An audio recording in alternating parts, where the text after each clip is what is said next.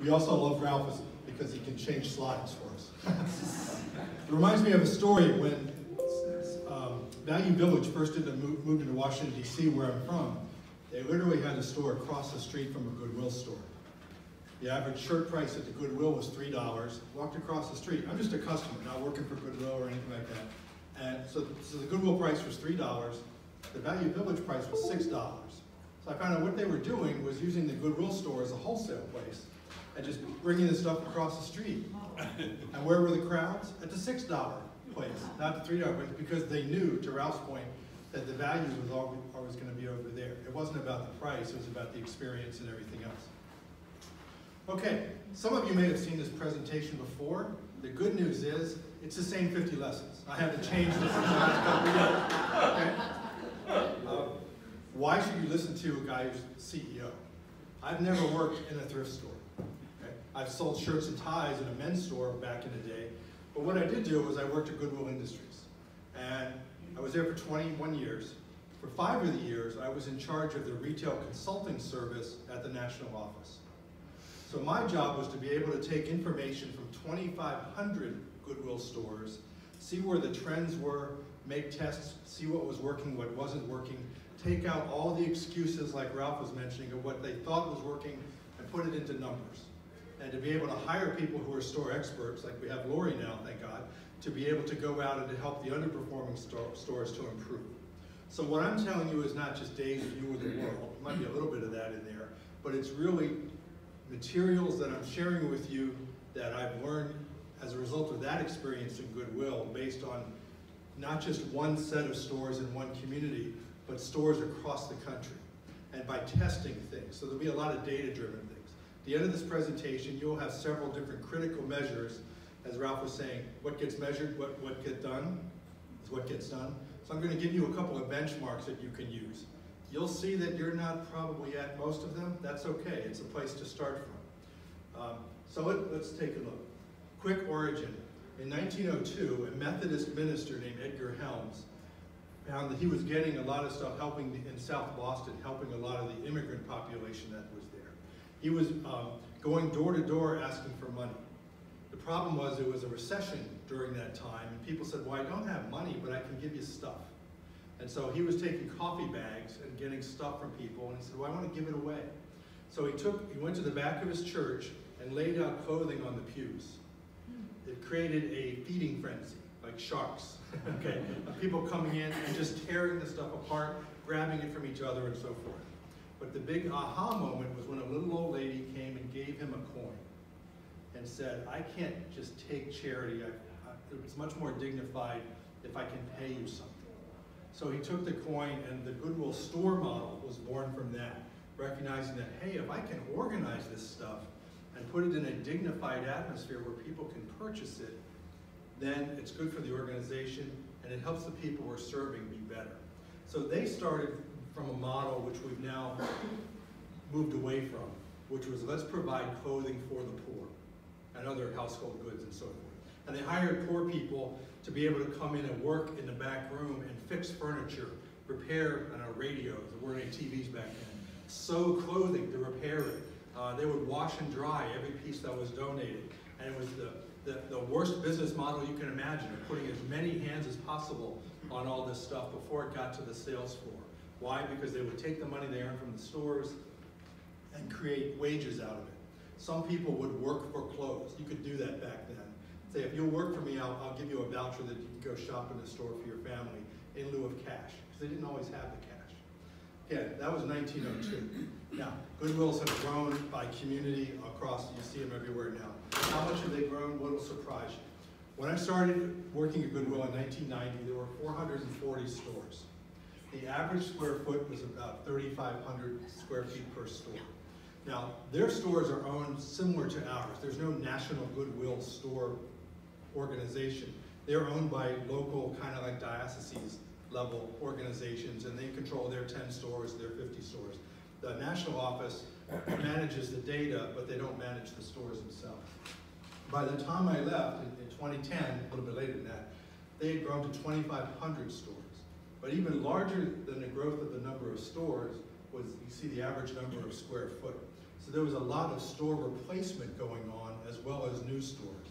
It ended up being about a net of 100 new stores per year, and every new store that was being built was at least 10,000 square feet. Some were up to 20,000 square feet. There are old Kmart's that are now Goodwill stores. Now that might include some other services and things, but that's the kind of building that some organizations are looking at now. That tells you not just the growth of Goodwill, but the growth of the thrift model across the country. Because they weren't alone, as Ralph mentioned. There was Value Village and Savers, which by the way are the same organization, and a couple of other for-profit retailers. Salvation Army grew. We grew a little bit. Every time Goodwill thought the pie was this big, a for-profit thrift guy would come in and show us that the pie was that big. And it's still not there.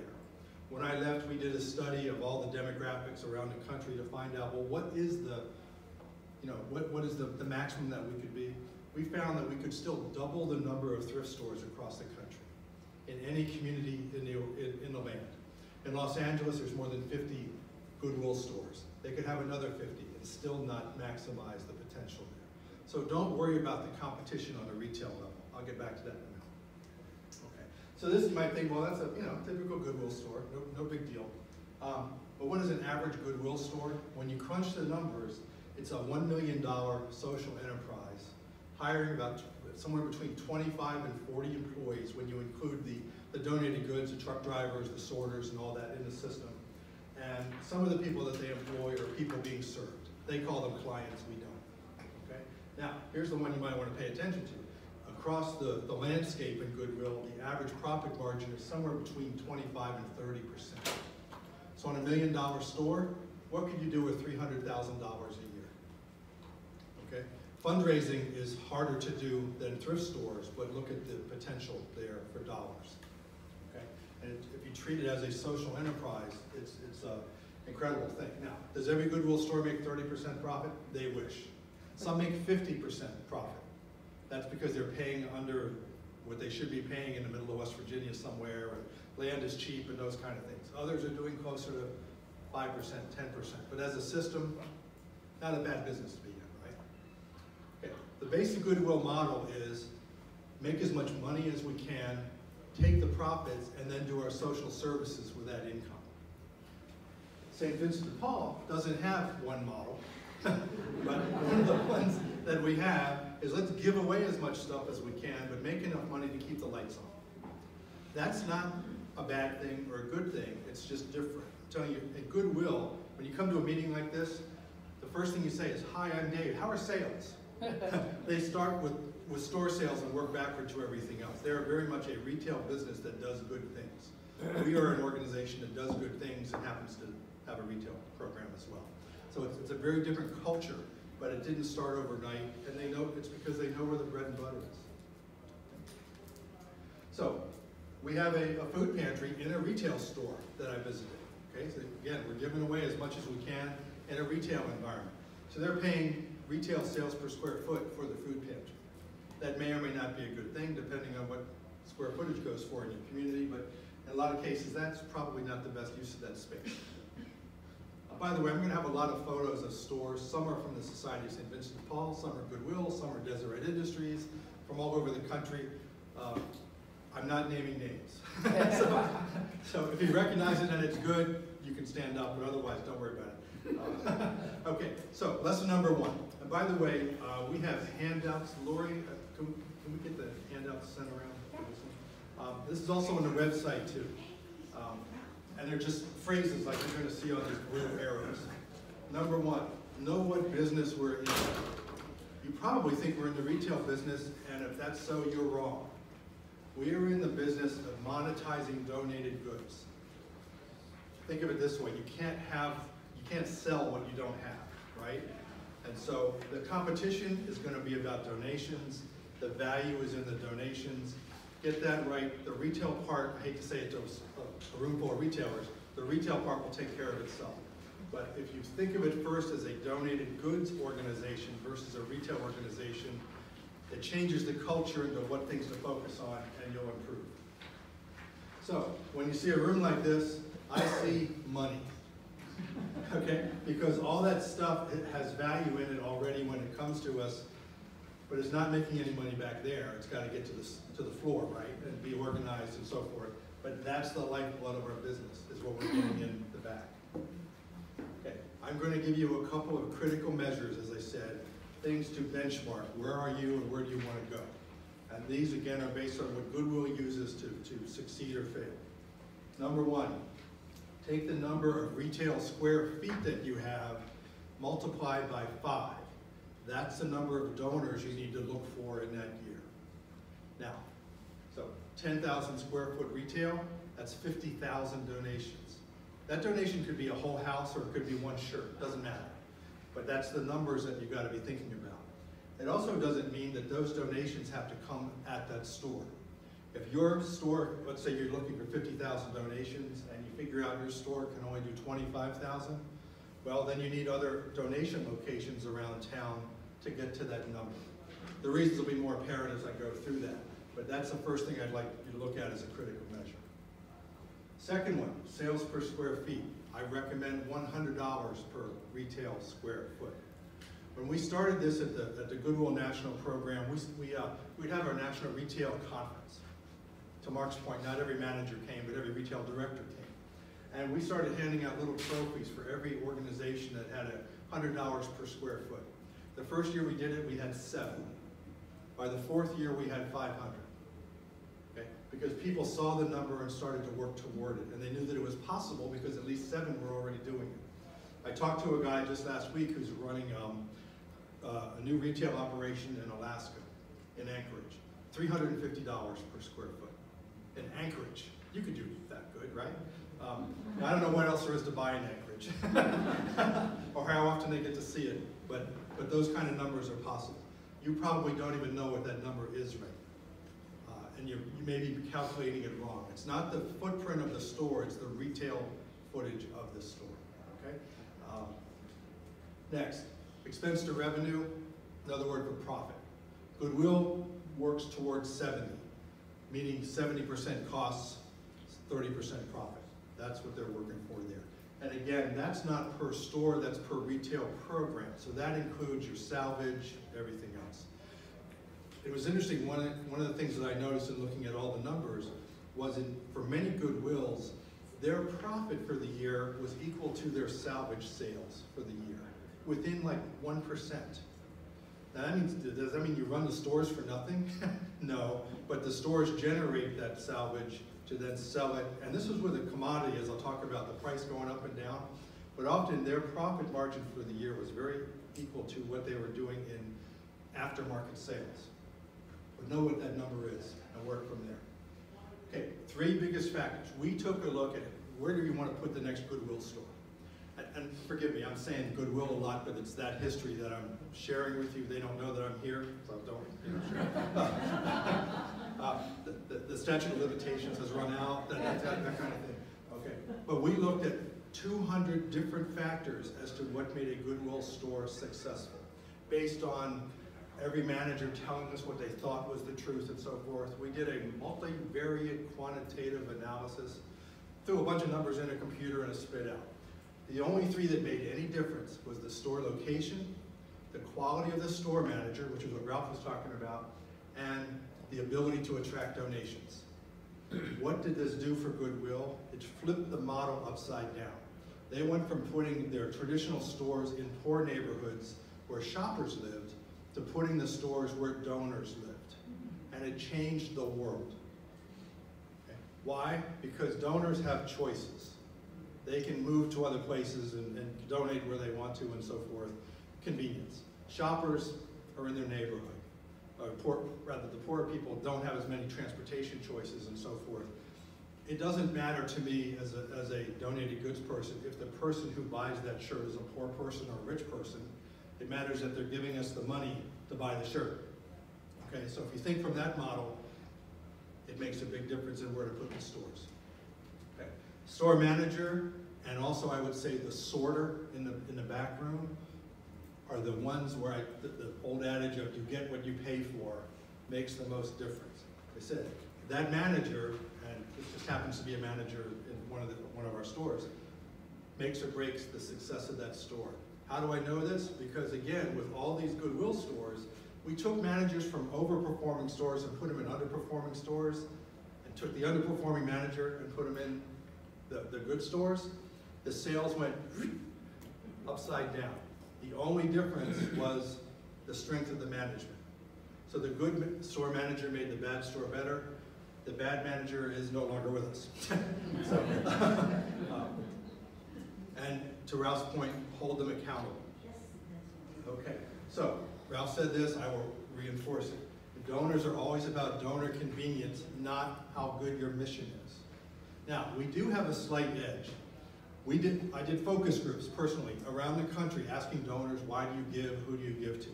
Overwhelmingly in both their behavior and in their saying, it was about who's convenient. Now, what does convenient mean? We used to think in Goodwill it meant that you had to come to my house. That's not the case. A lot of times I don't want people coming to my house. It's a mess, okay? But I would like you to be on my way to work or on my way to the grocery store or something like that. Think of Beverly Hills. I went there one time. They have a big, as you can imagine, a gated community, right?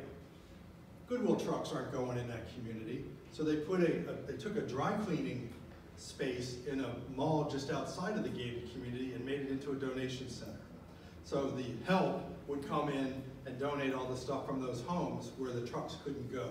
It was convenient for the family. It turned out to be convenient for Goodwill as well. The edge that we have is that if the convenience bar is equal, people are more likely to give to their faith than any other reason.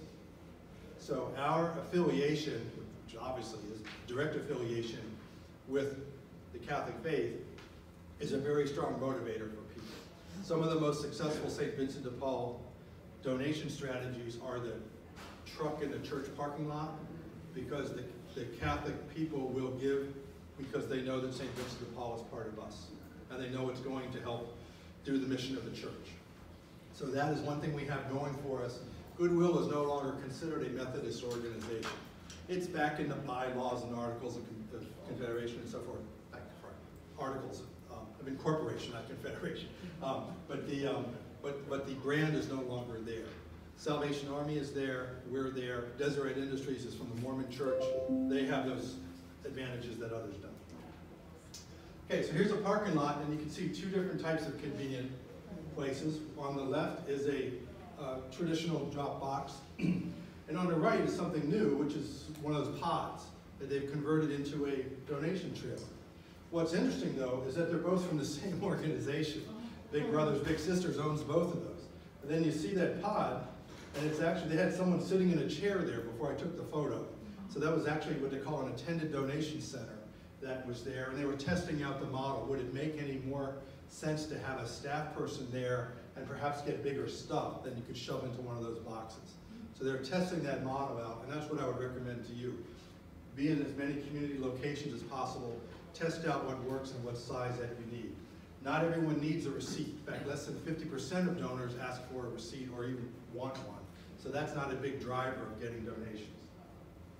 The best, for many reasons, as we have here with St. Vincent de Paul, is when they bring stuff to you. Think of it from a cost basis. What's better than having a donor bring things right to you? You don't have to go out and get them. You don't have to have a box. You don't have to hire a truck driver. You just have someone at the door to accept them. And it's, boom, goes right into the store. That's wonderful. So having that donation center, in this case the side of a store, in a convenient location for the donor makes the day. Okay. People ask me all the time, how much should I spend on advertising? You know, that kind of stuff. Well, the best advertising you have is the store signage. So you're driving down a street, busy street, and you see, can you see the St. Vincent de Paul thrift store sign? Okay, it's that little blue spot there. Well, to make it worse, if you're going down that road that's right there on the left, can you see the St. Vincent de Paul store? It's above the red SUV. You could barely see it. Okay, that's the view from the road. You can see my mirror. I'm actually on the road driving by out at a stoplight. That's where the store is. So sometimes you have to advertise your store at the store line, but isn't this a lot better? This is a view from the street of the same organization's new store, and you can see that very, very clearly. There's a logo, thrift store, tells you what they're doing, shop, volunteer, all that's right there. So much better. When you have this kind of advertising, you don't have to spend money on radio and and billboards and everything else. Put your money where you've already got the real estate. Why buy a billboard? That is your billboard. Okay? So when you're advertising, I suggest that the best ads that you can make, no offense to Ralph's great commercial that he just had, your best ads are for donations. Again, we're in the donated goods business. Shoppers will come, but people need to know about donating. So the reasons why they donate, the convenience of it, the environmental, this, that, and the other thing, doing a good thing for people. If you have to spend money on any kind of ads, make them donation ads first. You can tie it back to the store, but the focus is please donate to us. Here's a good example of that, donate to help a neighbor. Now this is obviously a truck going to pick up donations at times, but that could just as easily have been a store ad, truck wrap, versus a donation. So that truck is doing its job even when it's not picking up goods, because it's advertising to donate every time it's out on the street. Does it matter if you lease or buy a store? No. There are some locations that you can only buy, some you can only lease based on the other neighbors and the owners of the real estate and so forth. I'm telling you, in terms of profit margin and operations, it doesn't matter. Nationally, half of Goodwill stores are owned, half are leased, and ours within the society are roughly about the same too. Don't dwell on that. If it's a good location, it's a good location. Both of them are completely acceptable. Here's one that's a store that was taken over from somebody else. Notice the red logo just says DePaul's, a little bit quirky signage there. But you take obviously taking over some other retail location, it works. This was a little confusing for people, but if you're in an area where Target has moved in, you might understand it. When Target comes into a community, they will often start 4 to 7 stores at the same time. That way, when they run a TV ad about Target coming, it's spreading it across 7 locations, and it's costed against 7 locations.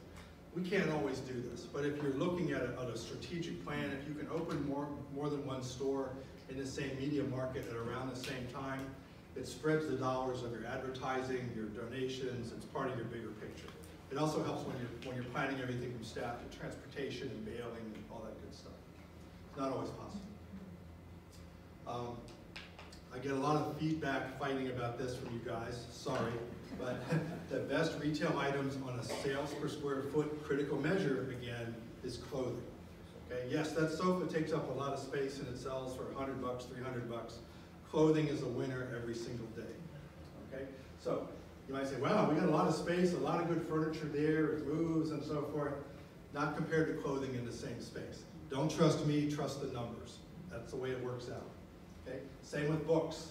It looks great, it looks like a library there. Okay? How much of that, remember in Ralph's talk, how much of that is fresh? We don't know. But again, if that wall space had been double hanging clothing, it would probably perform better. I'm not saying don't have these things in your store, because that variety helps a little bit for the customer experience, but we're in the clothing resale business predominantly. Again, no U.S. market is oversaturated in thrift retail. You see the different stores, there's 3 different stores lined up in the same place, all different titles, all different owners and so forth. But where we are saturated in some markets is in the donations competition. How do you know that? Well, just take a look at the number of boxes around, how many people are there. And what makes it tougher, though, is that in some areas, stuff is collected and then sold in Value Village, let's say. They're collected in Market A, and then they'll truck it to Market B. Okay. We have some society locations that only do boxes and do collections, and they just sell it all wholesale. I'll talk about that in a minute. But sometimes that gives a false picture of how much the marketplace is in donated goods. In Goodwill, we would start a store with a minimum of about 30 to 45,000 people. That was the market kind of saturation that we needed to make a store successful. It was more about, though, the number of donors than the number of shoppers. Once you get a store started, how do you know when it's going to be a winner or a loser? Usually within 12 months, you're going to know. I've had some cases where people made up their startup costs within 6 months, and then they're profitable within 1 year. And it doesn't always work out that way, but you're going to know. So that's important when you're doing your leasing and things like that. Yes? Does that apply to changes too? If you make changes in your operation, you should see Well, I'm assuming you're going to continue to be making changes in your first year anyway, but you're probably going to be close to your not your max, but where your expectations should be in the first year. Now, I've never seen a pro forma that I've ever trusted, okay? When I see this is what the store is going to do in 5 years, they're always wrong, okay? But this is a better benchmark than those pro formas typically are. Okay. Don't store it, sell it. People say, well, what about my Christmas stuff? Make a Christmas display. If that wreath is a good price and a good value in August, people will buy it. Don't wait till November 30th to put it out there and take up that valuable warehouse space. The only reason I could justify storing some things is if you're in a market, St. Cloud, Minnesota, where it's 2 degrees outside and 3 feet of snow. You lose those retail days. More importantly, you lose those donation days. Because I'm not getting out of my car. Okay? And you don't want to drive your truck to my house. You can't even get to my house. So to store some things there, believe it or not, people will still shop. They go to the grocery store, they do these other things when the weather's bad. They'll come to you. But that would be the only reason to even think of seasonal storage. Christmas stuff, Easter, yeah, you can keep Easter baskets and do more of it around Easter time.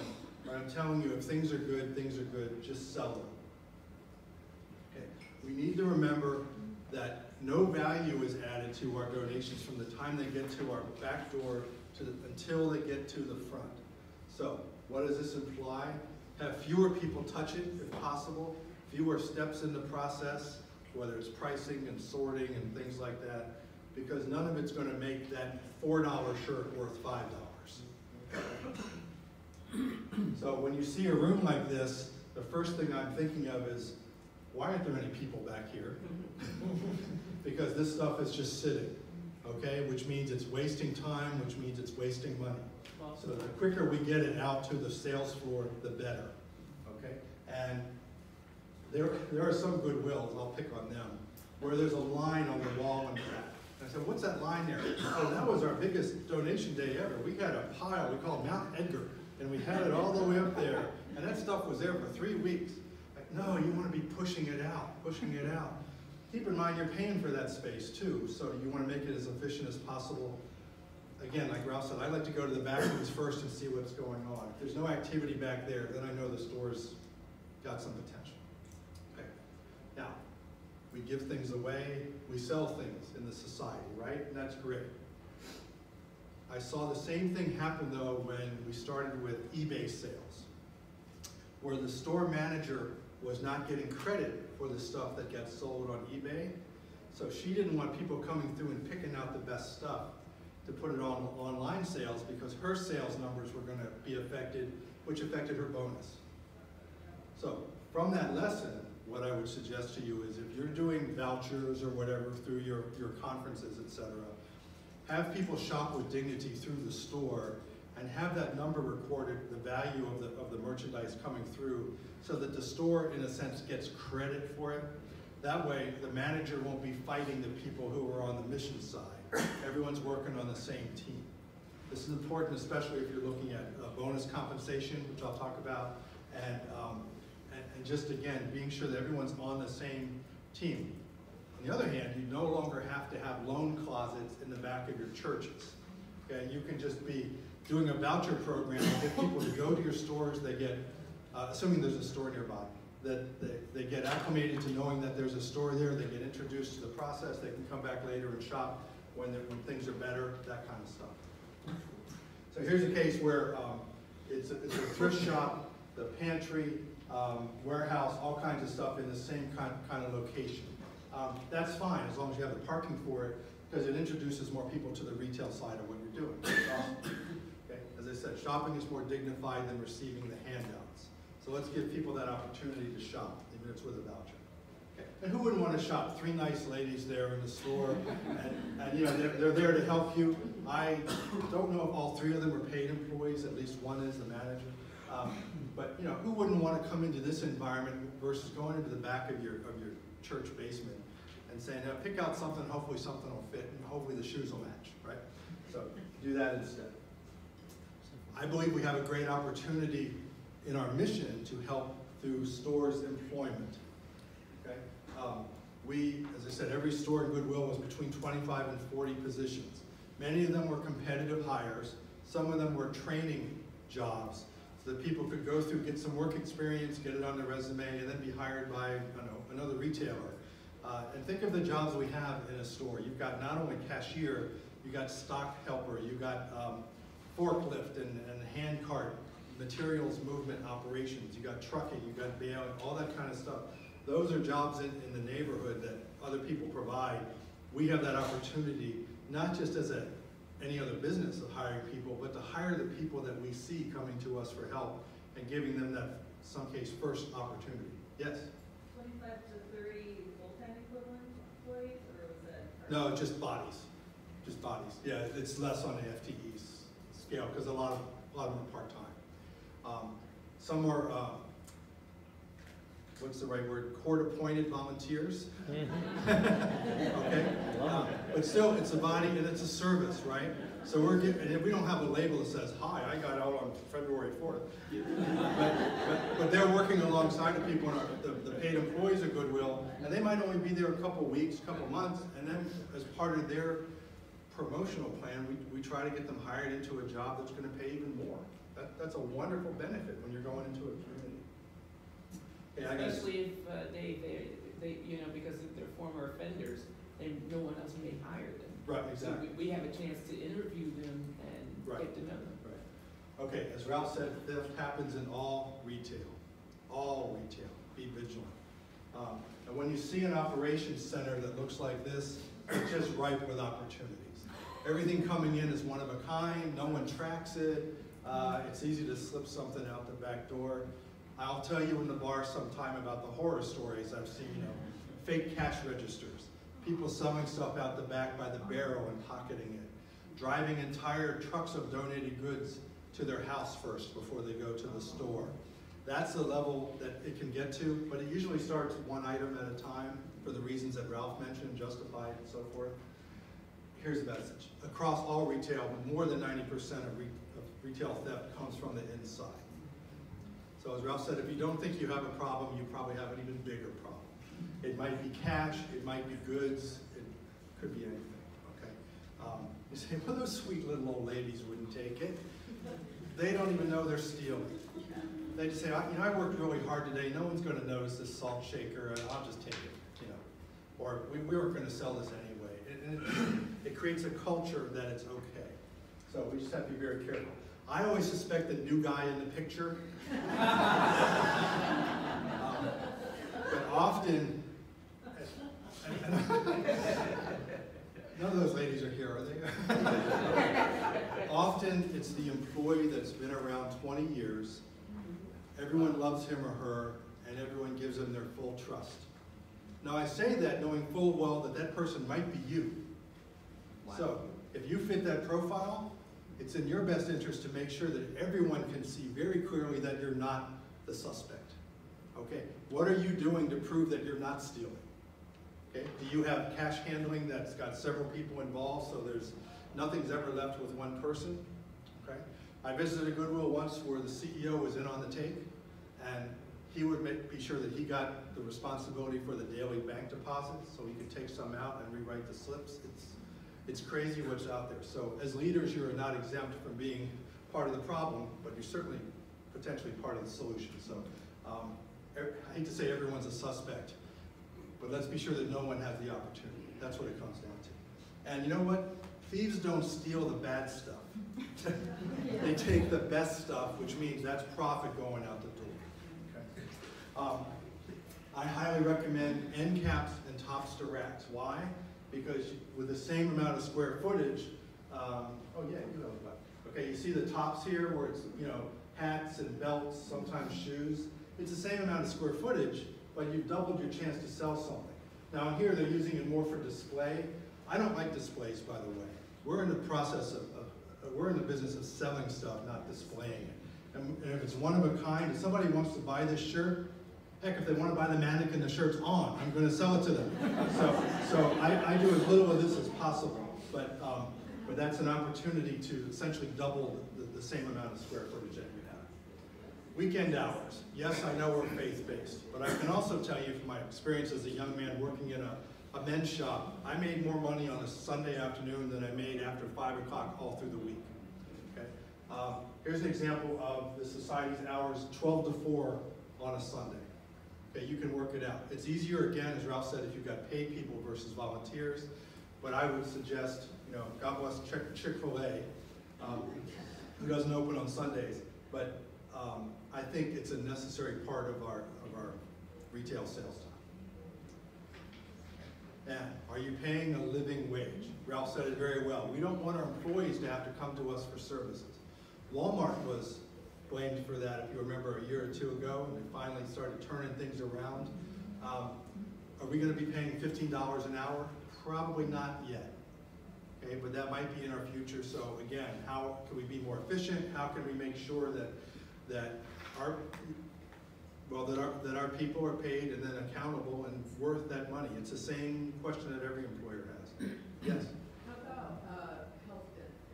How common is that to offer health? We don't have a lot of time to go into it, but what a lot of retailers do, including us, is have more part-timers who are not eligible.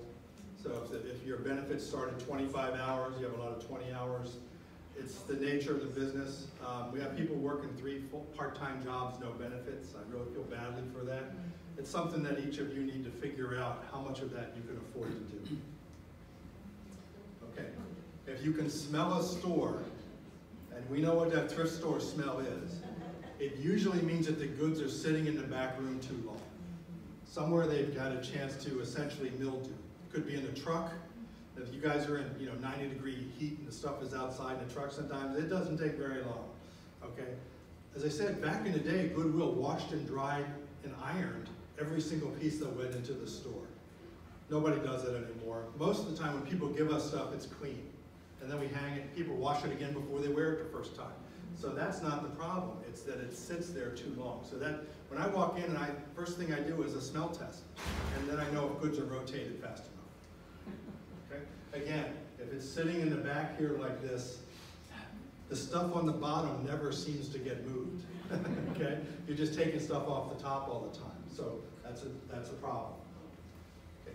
About wages, what Goodwill found works very well is you pay a wage and then you have a bonus program on top of that. And the bonus program is tied to the success of the store. So you do better as an employee when I do better as a store manager and the store assistant. It gets people to perform better. Where you really see the difference is in the goods processed per hour in the back room. What is that potential? Well, it depends on your pricing system, depends on your tagging system, so I can't give you a number. But when you start paying people per item produced, suddenly production goes up. Okay? So be careful that you're doing it legally. You don't want to underpay them. It's kind of like servers and tips and stuff like that. And it's not like, well, we're going to pay you this much and then all you can steal. We don't want to go there. So we got to be careful about that. But incentive programs work from managers on down. Now, every store should also be a donation center. Why not? You may think, well, I only have so much space. Well, you can have people bring stuff in the front door. They're going to do it anyway, so you might as well advertise it. We have people bringing stuff to the national office, just setting it outside the door. We don't say donation center, but they see the name, and especially at Goodwill. It happened to my national office all the time. Every Monday morning, there'd be 20 bags and a mattress outside the front door. Because they see Goodwill, they think donate. What a nice brand to have, right? In our case, there's multiple brand names, but one of them is going to be Shop and Donate for us, especially if you're working that well. So expect it, embrace it, do what you can. Now, Desiree, notice it says right on the sign, thrift store and donation center. How many of your stores advertise that you're also a donation center? And then you don't, you wonder, well, why doesn't anybody donate here often? Well, if you don't tell them that's what it is, it ain't going to happen. Okay? Goodwill, it's hard to see from here, but it says up there, Goodwill Donation Center. Now, when you see a store like this, you go, well, where do they donate? I can't even see it. Is this a donation center? It is. It's one of ours, right next to the dumpster. Okay, but there's signage at least, and you gotta live with what you have. So, and that's on the end of a strip center kind of a thing. And so there's the opportunity. What makes the difference is if somebody comes out and helps, and it's that experience. But there's plenty of room to park, pull the stuff up, and you're out of there. A better situation is here. You see the old gas station bell? People drive across, ding ding, somebody comes out and helps you get your stuff out. And it's a donation drive-through. If you're in an area where there's a lot of rain and snow, this is in Oregon somewhere, the roof is really nice, because again, people don't want to get out of their cars. But if they know that, hey, if I can drive up to a place like this and it's going to be temperate, you know, those things matter. Some places give lollipops to the kids and a cup of coffee to the driver. All these kind of things. It counts. It really counts. But it starts with accepting that your store is a donation location. And then, as I said, if you can't get enough donations at the store, you got to supplement. Here's a case where a Goodwill took an old gas station. You can see here, this was the service bay, and that's where you can drive in and donate or just pull up. There's not a lot of space to park. It's right on a busy street. It's advertising to all the people that aren't donating, though, as well as the signs, Goodwill Donation Center. It doesn't even say store. It's just for donations.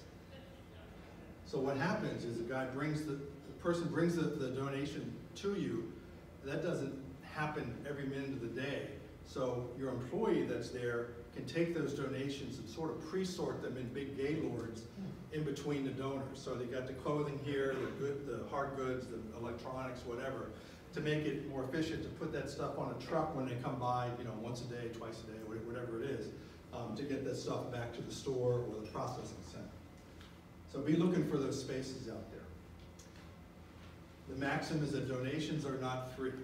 People say that, oh, you work for Goodwill, you work for the Society of St. Vincent de Paul. How lucky, you have these stores where you don't have to pay for your stuff. Yeah, we do. Someone's got to pick it up, someone's got to sort it, there's a truck involved somewhere. All this, there are costs to the donated goods. So we want to minimize those costs as much as possible.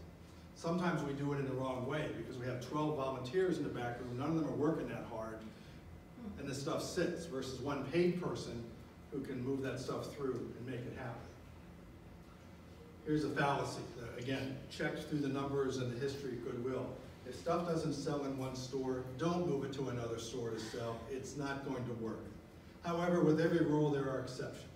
And I'm sure you'd share them with me, but the ones that I find is, in some communities, you'll have one store that gets known for furniture, somehow or another. And so if furniture doesn't sell in store A, that might be an opportunity if you're not adding more cost to that sofa to move it. The other one that's an anomaly is a college store. If you have a thrift store near a college campus, you can sell those ratty old sofas. You can sell stuff that'll go into a dorm room. My son and his 3 roommates just last week bought a sofa for $50 and carried it a half mile to their dorm. At the end of the semester, it gets donated back, and then the next group of students buys it again. You know? It's a golden sofa. You also sell more jeans and t-shirts, stuff like that. So if those jeans, denim isn't selling that well in your other stores, that would be the only time that I would say it's worth it to maybe move it to a college campus type store, because you've got a different kind of market there. Okay, clearance stores. The guys that are in the hall will tell you don't run clearance stores. Okay, why? Because they compete with the stuff that you sell at the clearance store. Clearance store is that difference between your full retail price and your salvage price. You might move everything to one corner of the store. You might have a separate store just for clearance item and sell it $1 a pound or $1 a bag. Well, it's a price thing, figure it out. More often than not, it works. What it does though, and what they'll argue, is that it reduces the value of the salvage bales that they're gonna get. They're not my problem. My problem is making revenue at my store, so that might be worthwhile. I'll come back to that. Now here's a Goodwill outlet store. And you think, oh my God, it's like 6 floors and 3 floors of parking. Well, it's really just the first level or 2. Above that is some of the Goodwill offices and things like that. But it's on a highway location, great signage. It says Goodwill outlet. When you have these downtown, especially warehouse stores, there's a long-standing tradition that they get the best stuff. It's just in people's head culturally. It's usually not true. In fact, as an outlet store, you're getting the stuff that's already proven it didn't sell once. But people flock to them. Your wholesalers, your eBay guys will flock to them because there's always that hidden treasure that's there. Okay. I would say consider in this day and age stuff, especially non-clothing like books, art, antiques, consider eBay type sales. I went to a store in Charlotte, North Carolina that had an original Barbie doll, the black and white bathing suit for any doll collectors and so forth, and it's sitting in the glass case. Okay, so that store was hoping that in the 30 days that Barbie was going to be there, that the Barbie collector was going to come to that part of North Carolina, go to that store and see that case and buy it, versus putting Barbie online and the whole world has the opportunity to see that doll and bid against each other for what the value is going to be. That's where we are right now with Amazon and eBay and so forth. I don't recommend it yet for clothing because people still like to try stuff on, and you know, unless it's things like fur coats, wedding dresses, purses, that kind of stuff. But for other items, again, it can create a job. It's not that tough. It's a little difficult with inventory and packaging and stuff like that, but it works. There are Goodwills doing over $1 million a year just in books. Just in books. And with all those, was it IBDN codes, whatever it's called, you can track. They're coming into your stores now with their phones, putting that number in to see what that book is worth on the open market. And then they're deciding to put it into their basket or not. So you're already part of that system, you just don't know it. Okay, so when you've got, you know, and this isn't bad, it's multi-hung, lots of purses. I'll show the books and shoes in a second. You know, you can sell some of those, but how many of those are an online purchase waiting to happen? You know, worth checking out. I didn't have a chance to check this at Goodwill because the digital age was just coming about with retail when I left. Same with shoes. This looks awesome. Are you really going to sell that many shoes? Okay, but the right buyer finding them online, wow, who knows? Which leads me to the next part. Racks are great, display is great, but people will buy stuff right off the Z-racks. You know, the racks coming from the back, you guys know what they are. Yeah, coming from the back, not everybody uses them. Okay, so let shoppers have that experience of first to the goods. What we found at Goodwill was people who waited and only put stuff out on Wednesday were giving up about 6 days worth of retail sales. Whereas if you put, as soon as that rack is full, you move it out. Even if you couldn't put it on the display yet, you just put it in the hallway and people will buy it. Now here's from, we're standing where those shoes were just hanging. I originally took this photo to tell you that it doesn't matter how bad the flooring is. Don't worry about that, people will still shop. As long as you're not tripping over anything, you're good. But look here, you got the shoes, and people have already started to pull shoes off the rack. You know, the prices on them. Let them do the work for you. Save a display step.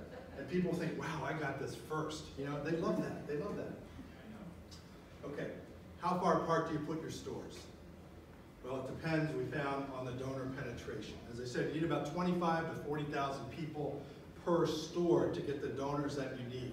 But if there are boundaries like a railroad track or a river where people don't cross them and trade barriers, psychological, they don't go there. I live in St. Louis. Sometimes the best store is right across the river in Illinois, but to them it's like Mars. So we don't go there. So we go twice as far into Missouri to buy it instead of going across the river.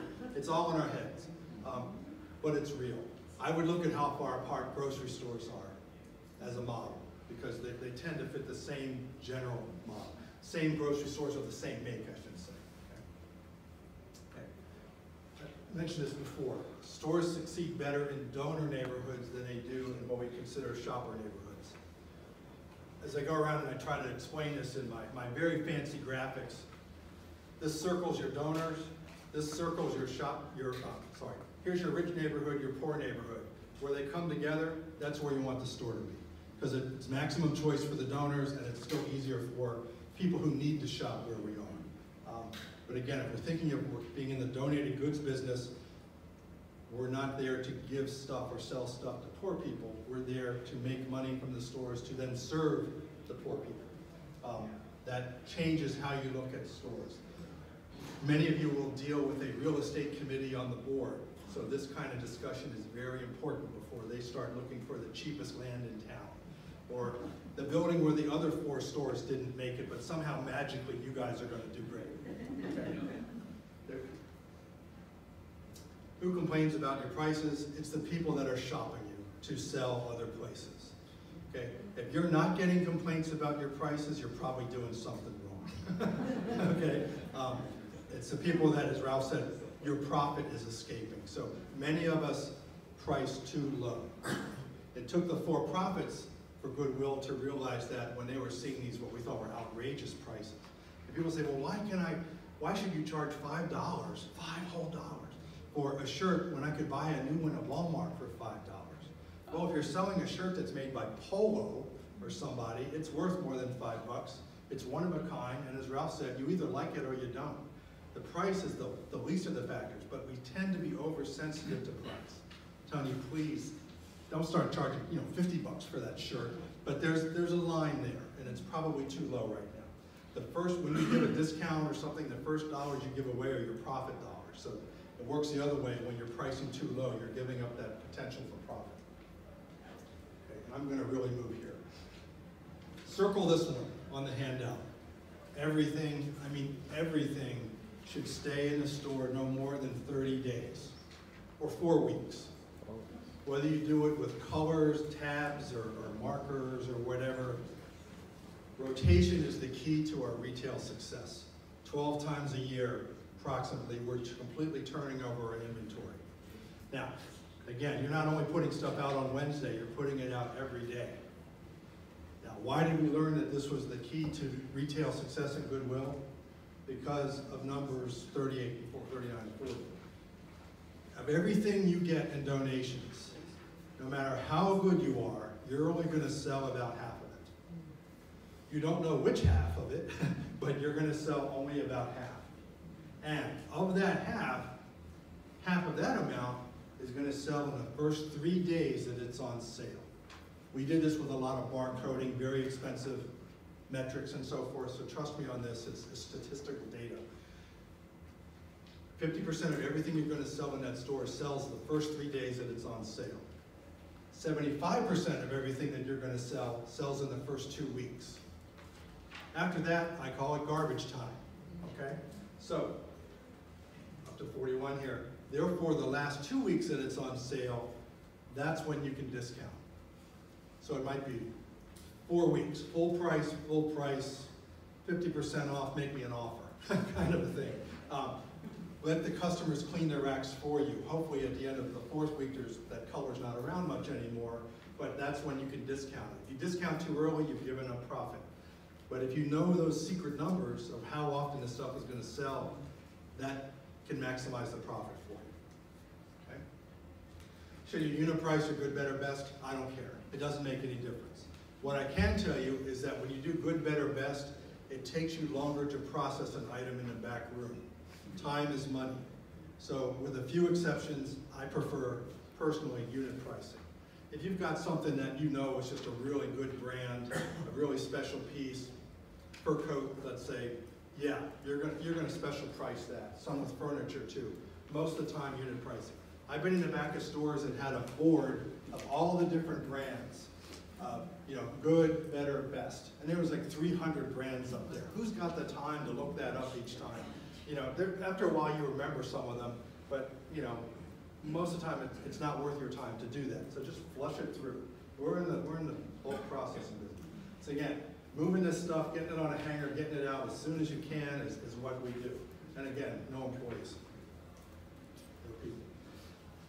When I talk about decentralized versus centralized, this is, do I move, if I'm collecting, let's say, household collections, do I take the stuff to the stores or do I have one processing center and then it moves from there to the stores?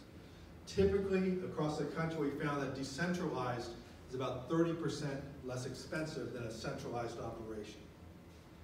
The anomaly is if you're in a particular city with a real estate issue where you can't afford a bigger store with a big enough back room, it's more efficient for you to have one giant operations center where donations come in and salvage comes back to, and that's where the balers are and the trucks come to, then it makes sense.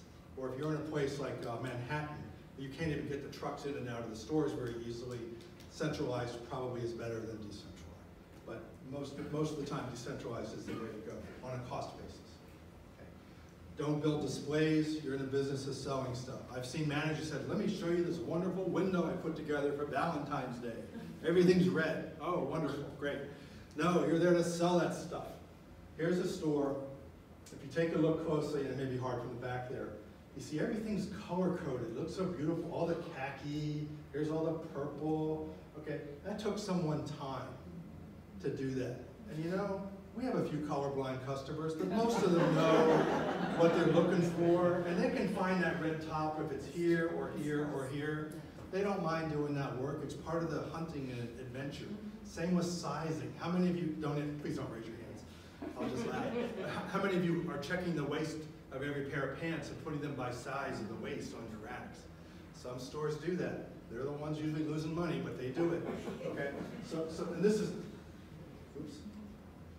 Just so no one thinks you're in trouble. That's a Deseret Industries store, so good for us. Okay, so please, it's a beautifully displayed store. We're the customers. That would be my first question. However, where it does make sense is on new goods. And we could spend days just talking about new goods, but if you buy some stuff that typically doesn't get donated or is impulse buys, paper goods like paper towels, candy, cheap tools sell well, underwear, socks that don't get donated, those can be good profit margins for you, and some of them are represented outside here, so please check them out. They didn't pay me to say that. Here's a case where we got socks, $3.99. They're hung right here by the pants, so it's easy to find them. You even got a basket there if you want to buy a bunch, I guess. But it's a good use of an end rack. There's a question of unrelated business income tax. Now, I've worked directly with the IRS on this, and there is no number in terms of the percentage.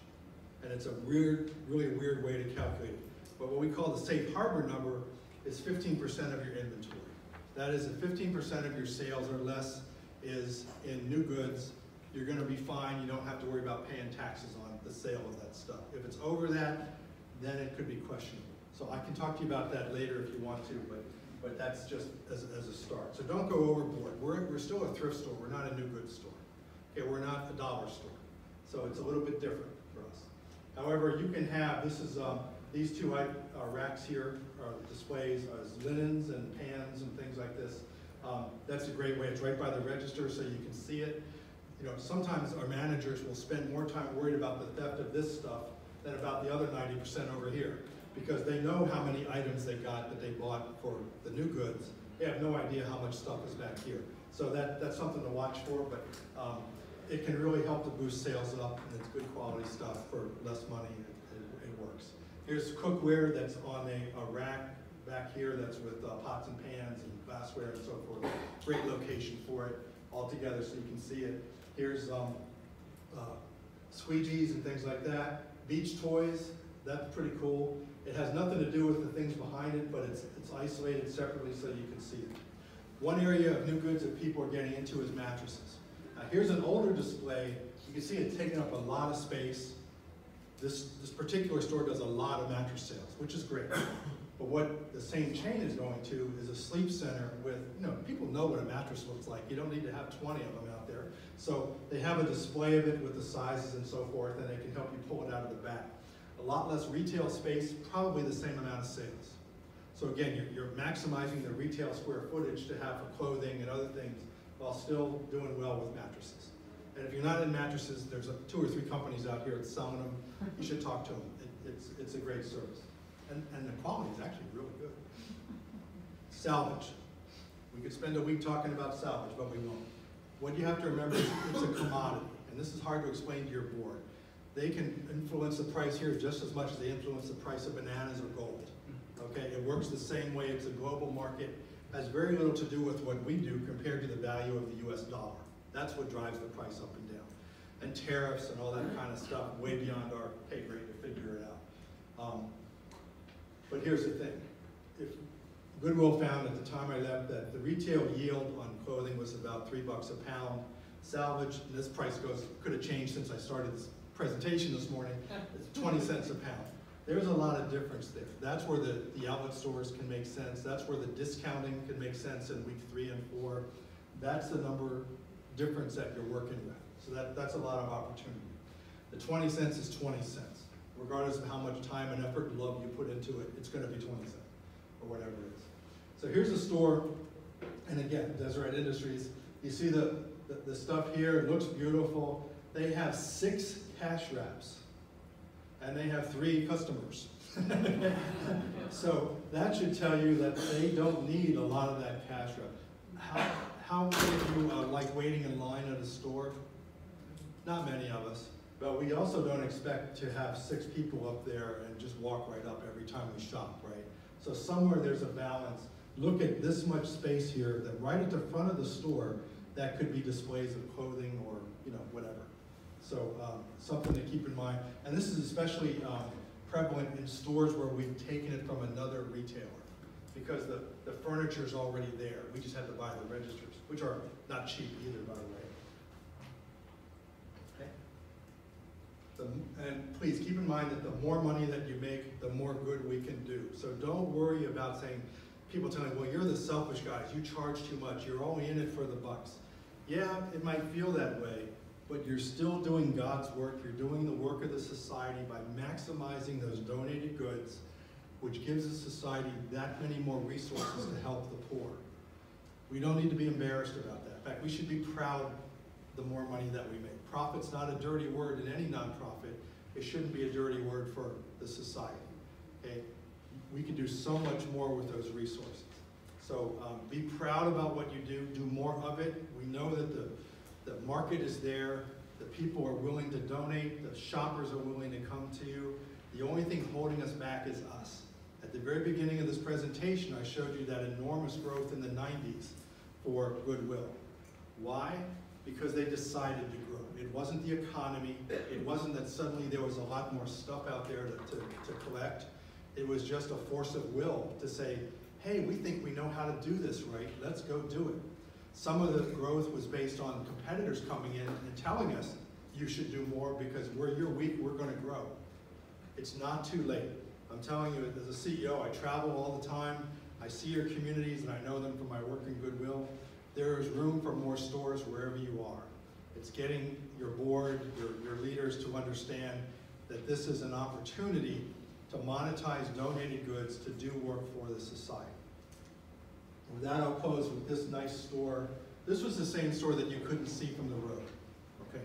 But when you walk up to the store, as well as their other stores, what you see is very nice messaging about shop to help a neighbor, donate to help a neighbor. It's great mission advertising. So, and you can use your store to tell the rest of the society's mission. You can double hang clothes, but still have space on the top to tell a mission statement, or to have a photo of people being helped. You can put it on your receipts. You can put it on your bags. You can have flyers that you put there. You can have buttons on your employees. Yes, you're an isolated, semi-isolated store, donated goods program, but we are still part of the same mission of the Society of St. Vincent de Paul. If more people are coming into our stores to see what we do, it doesn't matter that they're there to buy a pair of pants. They can still see our mission, and maybe they're going to be the same people who put money in the poor box on Sunday, or who help you they're going to donate more often, clothing as well as money. So let's take a fresh look when you go back to your store and say, what story am I telling? Am I only telling a retail story, or am I telling the story of the society? And look for those opportunities, okay? Thank you very much. I'm going to be here in 30 seconds. I have to leave. But I'm around all week. You have my phone number. I love talking this kind of stuff with you. It's just today's crazy. See you in the bar. See you at the dinners and so forth. It sounds horrible. But I'm part of you guys, okay? I come from that background. I love talking. I love the potential that's out there. So thank you very much for your time.